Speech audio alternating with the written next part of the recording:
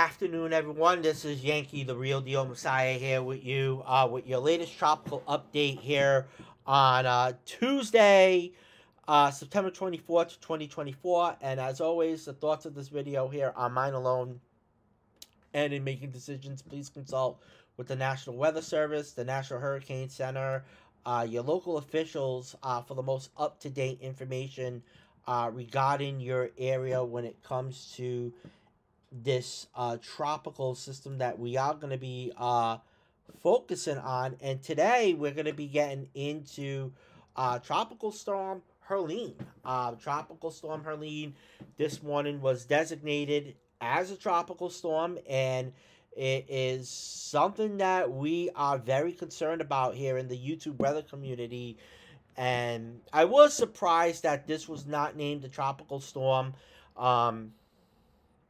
during the 5 o'clock morning advisory. I will get into that briefly here because this was firing up a lot of convection last night, and I was really concerned about this being a tropical storm. I was watching a couple of live streams, and by the way, shout out to Pat's Path Predictor.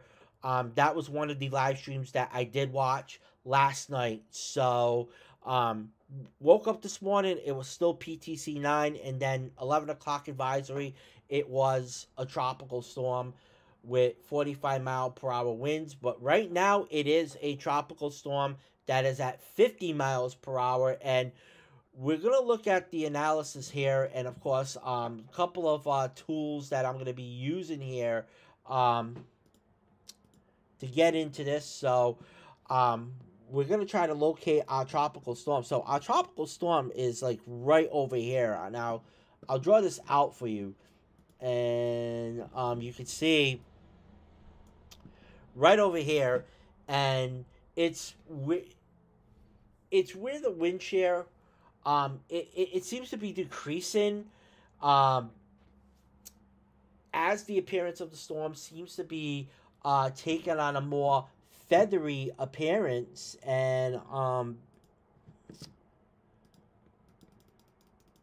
let me get that off of over here for you guys and get back and show you that feathery appearance. And this feathery appearance means that the outflow around the storm, it seems to be improving, and the overall environment seems to be getting more favorable for strengthening. Now, in fact, the ship's model here, and we will get that here for you, and this is the ship model, and you can see the wind shear over here. It seems to be pointing towards wind shear values of 4 to 8 knots to be present over Helene beginning tonight and continuing right up to landfall. And if this occurs, then it's going to be very favorable environment for a significant strengthening. And in addition, I want to show you the ocean water temperatures here. The ocean water temperatures right now, you can see over the southern and eastern Gulf of Mexico, that is extremely warm, and it's going to act like rocket fuel to help strengthen Helene. So Helene is here right now, and I will go back and draw this out for you people, and you can see if Helene goes right here, it makes a track just like what we're seeing here with the hurricane. Look at all of that water that it is right over there. It's not a very good situation that we're seeing right now. And in fact, this makes me continue to think that Helene is going to be a major Category 3 hurricane. I will say it like this. I am going to go with Category 3 hurricane, 120 to 125 mile per hour winds. When it makes landfall Thursday night right in the area of Apache Bay, with a track that could take the eye wall right over Tallahassee. And that is the one thing that does concern me is if that does happen, then you have 120 to 120 mile per hour wind gusts. And that will occur across the entire eastern part of the Florida Panhandle into extreme southern Georgia. And that's something that, you know, if you're a sportsman, and I will elaborate on it, of course, you know, in Georgia, you got a big series coming up with the Atlanta Braves and the Philadelphia Phillies. So that is definitely that's concerning, and especially it's in a very important series because it will determine the postseason. And now you have this weather system right over here that is becoming a very, very big concern. So, and that includes, you know, St. Mark's, Crawfordville, Apachiokia, and Tallahassee, and that will include Albany, Dothan, and Valdosta, Georgia. So it really needs to be emphasized that Helene is going to be a very large hurricane in overall size, and because of this storm surge, you got the strong winds and the heavy rain impacts. That is going to affect a very large area on the eastern side of the storm. Now, a notable storm surge is likely along the entire west coast of Florida.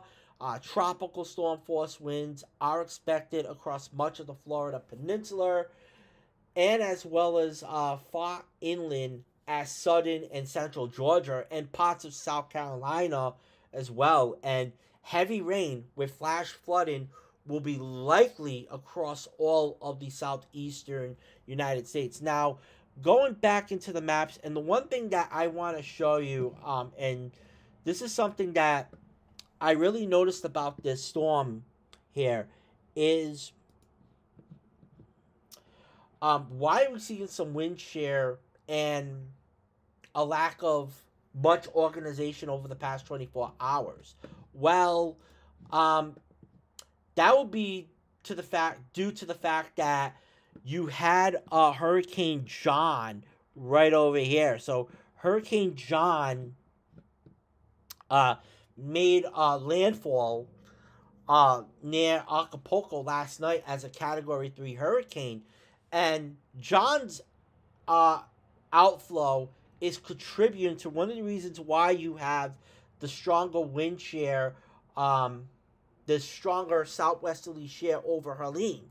Now, the wild card that is Hurricane John, it might lead to more eastward displacements of the convection, and possibly even eastward displacements of the center. And because of this, we really need to watch for the continued possibility of a more easterly track here by the NHC. So something that is being shown right now, and again, that is something that has to be highlighted with this storm as well. So overall forecast of Helene, and we're going to get into this as soon as I can take this off, and here we go, and going back into it, and here is the overall forecast of Helene. It hasn't changed a whole lot since yesterday, and it looks like that Helene is going to enter the southern Gulf of Mexico. So you can see by the time we get into Wednesday afternoon, it is a tropical storm. It could be a borderline tropical storm, could be a borderline hurricane. The HWRF right here has it as a 977. Some of the other hurricane models continue to have it as a strong tropical storm going into as a hurricane. And so by the time that you get into Thursday, and this is Thursday, the D-Day, right here, you could see that this storm is 100 miles west of Tampa, Florida.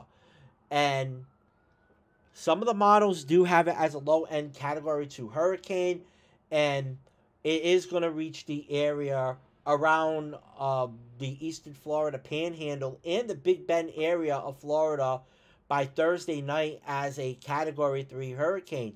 And y'all think this is pretty easy and you can lock that in, right? Well, guess what? Not so fast. The angle at which Helene approaches Florida, it's going to be very important because, like we said, any last-minute shifts in the track, that's going to lead to a large difference to where Helene crosses the coast on Thursday night. At this point, it seems pretty likely that Helene is going to be steered north. And the one thing that I want to get back to is you got low pressure right over here. You have this low pressure. I will draw this out for you right here. Low pressure. And that low pressure that is located over the central Mississippi Valley, and you got that high pressure ridge right over here in the Western Atlantic. Look at this.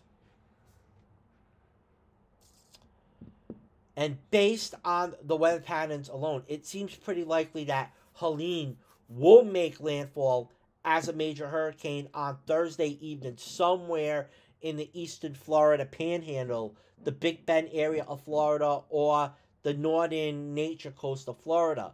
And with that being said, because of Florida's unique geography, the exact landfall point is actually hard to do when a storm approaches from the south or southwest. So let's say a storm like this, okay? And I'm going to try to draw the track. Okay, I can't really do this here. But if you do have a track that goes, let's say, 10 to 15 miles over, and it does that, right?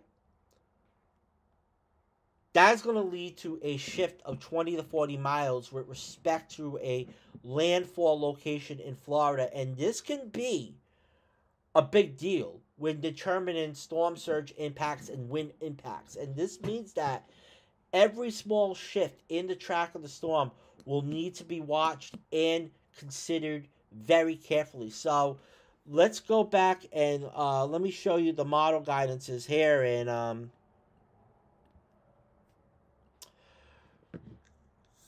going in and the model guidance from Tropical Tidbits, by the way, shout out to them, Dr. Levi Cowan.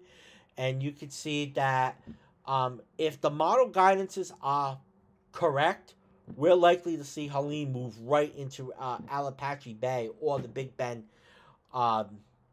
However, if the models are not resolving that upper level low pressure system over the middle Mississippi Valley correctly, it changes things. And there's definitely a scenario there for Helene to go in and track very closely to Tampa. And I will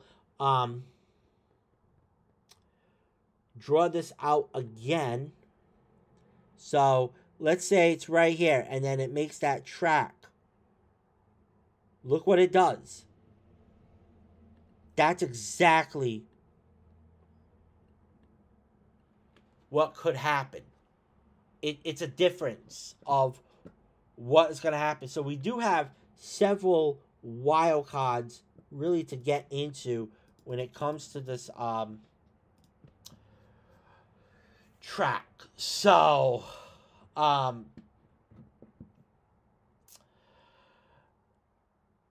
but the guidance continues to show the track that takes Helene inland near Cedar Key rather than Appalachia Bay. So for now, my range of likelihood landfall areas, I will draw this out here. This is where I think the landfall is going to be, somewhere around here.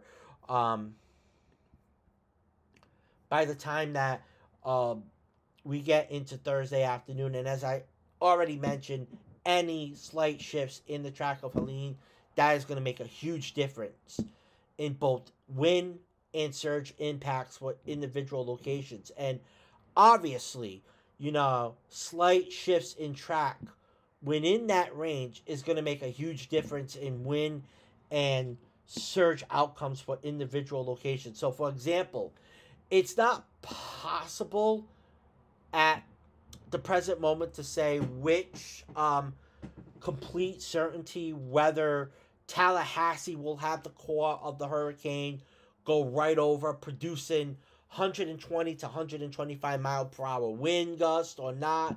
And it's also not yet possible to say with any complete certainty as to whether Tampa is going to see the 5 to 10 foot storm surge or whether a 10 to 15 plus foot storm surge.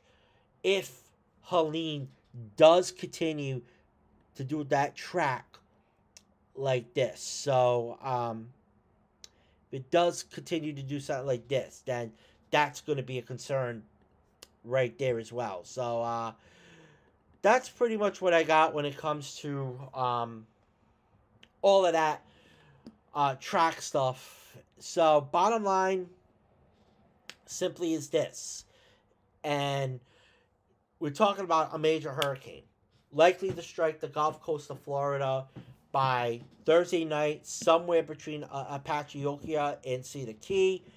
And hopefully you guys prepped today. You do have plenty of time to prep tomorrow, because those are your days to prepare in the Florida Panhandle, because conditions are going to deteriorate on Thursday. And also, not to mention, too, West and Central Florida. So, make it count. So, the storm surge here, let's get into it.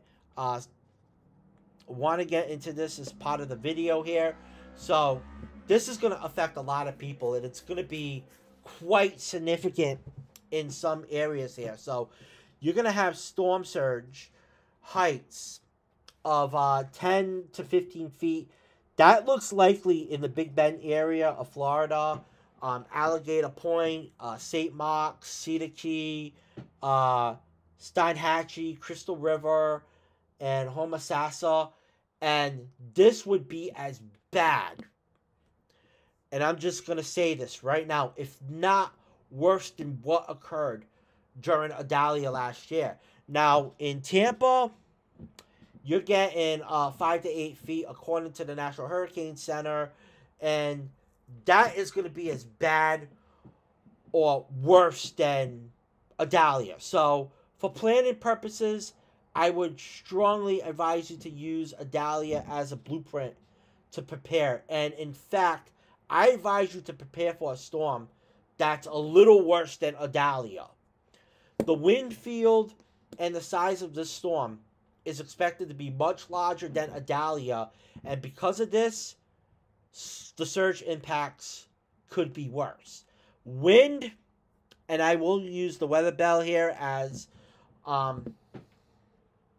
because it is expected that the quick forward speed of Helene, when it makes landfall, will lead to tropical storm and hurricane force winds occurring well inland as well.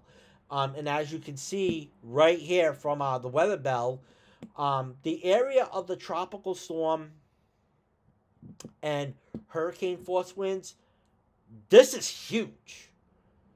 Both coasts of the Florida Peninsula, you can see it right here, not just the western, but also the eastern part of it. You're likely to see tropical storm force winds with 60 plus mile per hour wind gusts occurring as far east as St. Augustine, Jacksonville, Brunswick, and maybe even Savannah, Georgia as well. So how far inland the hurricane force winds extend, that is going to depend on how strong Helene is when it makes landfall and how fast it's moving. So with that being said, Helene has a very real potential to be a destructive inland wind event for North Florida, much of Georgia, and parts of South Carolina. And let me see if we can't get South Carolina here. So, talking about the big question, the $1 million question, widespread power outages. And let me actually get the 18Z, because that is actually running on the weather bell. So, speaking about that, and you see right here, they have a 969 storm coming right into the Panhandle. So, let's try to compare it with the earlier run, okay? And see if we can do it here. See, it's a little bit to the west. But let's go in and also, not to mention too, the windshield wiper effect does come into play. You see what I'm talking about? Any shifts with this storm, it's going to make a difference when it comes to wind gusts. So you're looking at that. That is major hurricane force wind gusts right over here. You look at Tampa right here. You're getting the hurricane winds as well. And then we talked about Georgia, right? So we were talking about power outages, widespread significant power outages and wind damage. So we're talking about metro areas of Tallahassee, Atlanta, Macon, Savannah, Columbia, Charleston, Greenfield, Spartanburg, and Charlotte. My advice to you guys, prepare for a very strong wind event, and this means to prepare with at least a few days of food and water, and that is especially when you have these extended widespread power outages. So again, this is going to be a very large hurricane, and its impacts are going to affect quite a bit of the southeastern United States. So here is the plan.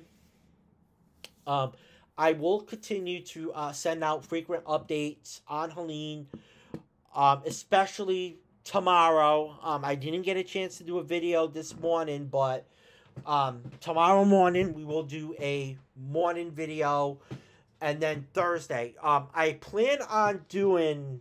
I plan on going live when the storm actually does make landfall on Thursday. So these updates and videos, they're going to give you the most up-to-date information on the latest impacts of surge, wind, heavy rainfall. And with that being said, you need to go into hurricane mode now. I've already mentioned, take the rest of the day today, even tonight, all day tomorrow to prepare across the Florida Panhandle, North Florida, Central Florida, and along the west coast of Florida. So that's going to do it for this video here, guys. And by the way, we will show you the track here from the NHC. That's one thing that I did forget. You can already see what I'm talking about. Hurricane warnings right here in the Big Bend area. You can see the hurricane watches actually do extend inland. If you're in eastern Florida, you got the tropical storm watches. There are tropical storm warnings, in fact, in Tampa and Fort Myers, Sarasota. You can see what this is very serious, and you can already see right here in the Yucatan tip, hurricane warning as well. So really a lot to get into. Pretty much that's all I got on this Tuesday. Until then, please subscribe to the channel. I am out, guys, and stay safe.